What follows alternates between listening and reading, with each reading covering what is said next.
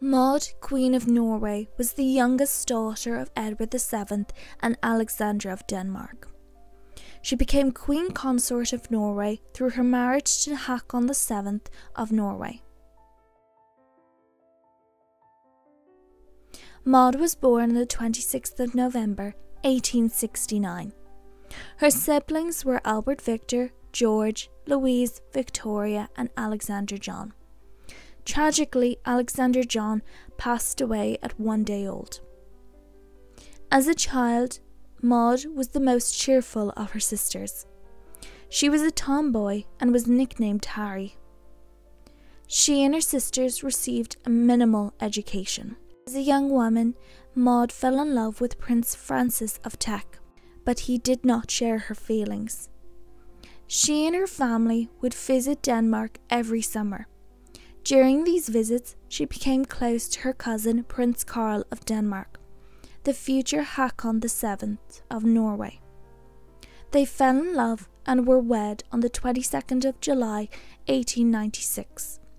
Maud's father Albert, the future Edward VII, gave them Appleton House on the Sandringham estate for Maud to use when visiting England. They spent their honeymoon in Appleton House. Maud was reluctant to leave England, so the couple continued to live in England for 5 months after the wedding. They moved to Denmark in December 1896 and took up residence in Bernstorff Palace. Maud found the Danish winters unbearable and visited England as often as she could. 7 years after their wedding, Maud gave birth to their only child, Alexandra, in 1903. 2 years later, the union between Sweden and Norway ended, and the Norwegian government began searching for candidates to become the King of Norway. Karl was chosen due to his descent from previous Norwegian monarchs and his marriage to a British princess. Before he accepted the kingship, Karl insisted a referendum be held so that the Norwegian people could have a say in whether or not they wanted to retain the monarchy. After it became clear that the Norwegian people were in favour of a monarchy being retained, with Karl as the monarch, Karl accepted the throne.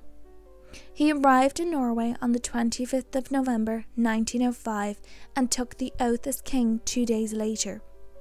He took the name Haakon VII, and his 2-year-old son was renamed Olaf.